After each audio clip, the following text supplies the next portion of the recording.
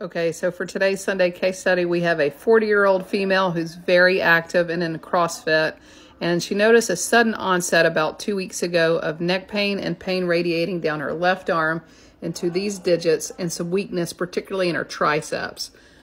Now, she tried some over-the-counter anti-inflammatories. She went to the emergency department and ended up getting this MRI scan. Here's the MRI scan, and on her neurological evaluation, she does have weakness in her triceps and a sensory defect in her C7 distribution. She seems to be most comfortable when she lifts her arm and kind of holds it in this position. So you guys know the drill by this point.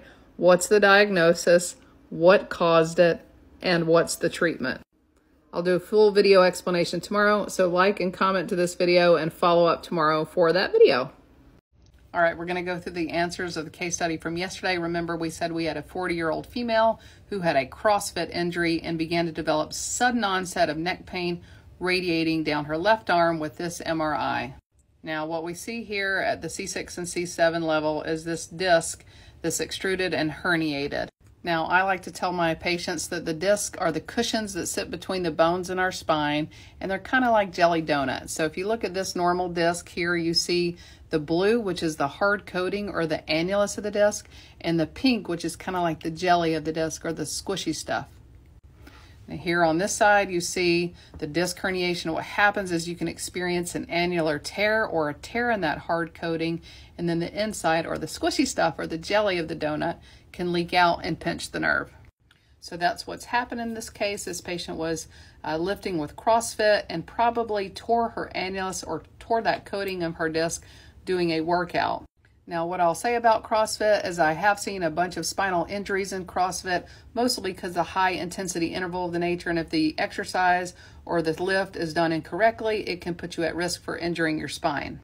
Now, in her case, she had a large extruded disc herniation that was causing a neurological deficit. So what I mean by that is she was not only experiencing severe pain, but she was having numbness and weakness in that arm.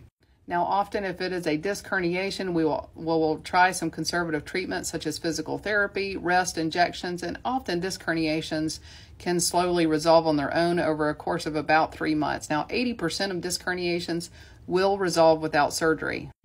In her case, the pain was extreme, it was excruciating, and I mentioned that she was holding her arm up like this, which is a sign of a pinched nerve because lifting the arm will put less traction on the nerve and will cause less pain. So often people with a large disc herniation will present to me like that.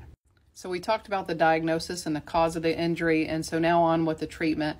In this patient who's young, who's active, who only had one disc, and who only had a purely discogenic problem, so meaning it was a disc herniation, not arthritis or anything like that, my recommendation for her was an artificial disc. Now, many of you suggested fusion, but in my hands and in my clinical experience, I think disc replacement would be the better option in this patient's case. So how that's done is we make an incision on the front of the patient's neck. We get down to the patient's disc, and we remove the whole disc, including the part that's herniated. This shows a picture of the disc being removed. We lift that disc up, and then in its place, we slide in an implant into that space. That will allow the patient to preserve her lateral range of motion, flexion, extension, and rotation, and the patient will be able to resume all activities once she is healed from surgery. Here's what that x-ray looks like, and stay tuned for more content like this.